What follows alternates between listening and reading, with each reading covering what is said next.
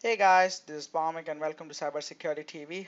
In this video, we're going to talk about how to perform phishing using the cross-site scripting. I know you must be wondering, is it really possible? Then answer is yes.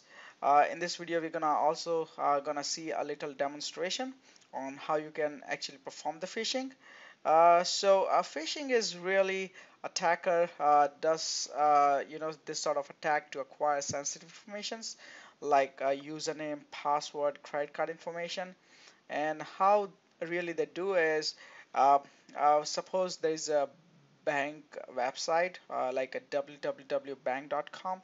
So what they're gonna do, they're gonna clone the site, and then what they'll do is they'll host the entire website, or which is sort of like a fake website, look exactly same as a bank.com onto their own domain, but it's very hard to notice for people. So you can see the example. So like this is the right banking URL, and on the right you have www.bank.com. It's very hard to notice when you are just like when you see the UI and everything similar that you have been used to seeing it. So people generally provide the information, or try to log in on the website which is sort of controlled by the attacker. So this is a kind of longer process to perform the phishing, but if you find the cross-site scripting on the website that you're testing, then you are in luck because it's much easier to perform. So it's as easy as like you just need to change the action attribute. So like for example, every form has an action attribute which is being called when the form is submitted. In this case, once you change the value to this action attribute, and you can replace with the your control domain, and you don't have to clone the site, you don't have to like make up the fake domain or anything like that. It's as simple as that. So I'll show you the demo, and then I guess the things will be rather clear. For this demo, we're gonna use the Burp Suite, which is a proxy tool. Don't worry if that doesn't make any sense right now. We'll do a full go through on how the Burp Suite really operates and configured and etc. etc. Then I also have one virtual machine, which is sort of attacker control machine, and I also have the same site that we have been doing the demonstration previously. So let's get started.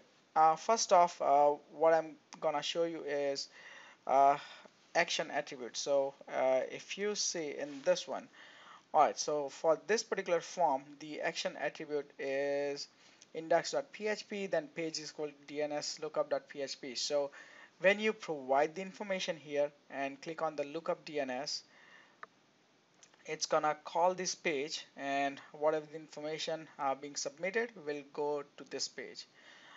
What we really want to do is two things. One, we want to insert of pretty much we want to change this UI a little bit, so probably like add the username and password field. So when somebody lands on this page, they'll see, okay, I need to put the username and password to go past the screen. And we'll also change the action attribute, and we'll change the path to the machine that we have control. So when they provide the information and submit the data, it will go to our system rather than the one which is hosted by any website. So to get started this, so I'm gonna turn the intercept on, and so I'm just gonna do the test. Now, as you can see, the host here is 192.168.138.150. So the data is going to the website, like where the application is running, but we want to change that. So what we're gonna do is, first off, let me find out the IP. So this is my virtual machine. Uh, so here the IP is 192.168.138.151. In the previous video, we saw the netcat. So I'm just gonna start the netcat listening on the port 80. If you are not sure about the netcat, we did the previous video, I guess, in the cross-site scripting, probably the reflected cross-site scripting. So check out that video. So we have this running now. What we need to do is we need to insert our own field, and we also need to kind of change the UI a little bit. So for that, what I've done here is uh, so instead of right now the form action is this, but here we have changed the action to the IP address, which is of the VM virtual machine, and we'll just insert this payload, and assuming this is the field which is vulnerable to cross-site scripting.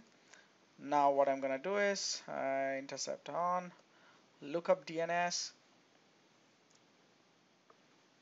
So you can see we now have successfully, so this is the request where we are inserting the payload. So I'm just gonna forward this one and see. Okay, so now we have a new login screen pops up here because of our payload. And now what user is gonna do, they're gonna put the username and password. They think, okay, this is how I need to go forward. And we'll click on the log on, and now you really see the information is going to our control virtual machine. So if I forward this, and let's look it up here, and now as you can see, we got the information here that the user has submitted. uh, the phishing is so successful. The reason being is it's the weakest link for the human. I have seen many clients, many organizations, also my relatives getting phished. It sounds so simple, but then it's so complicated because if you are in a rush or something, you do not check the domain name or something. You just click on the link, and then probably just put the information without validating whether it's the right website or not. Uh, the best thing to do to avoid getting phished is type the URL like manually to the URL bar instead of by clicking from the third-party website, because you will be redirected to the right site if you type it manually. So that's about it I want to talk about in this video. Probably next video we'll see some other techniques on how to exploit the cross-site scripting. If you like this video, hit the like button and subscribe to my channel so you get updated videos and new videos notifications every time. Thank you for watching, and thank you for your time.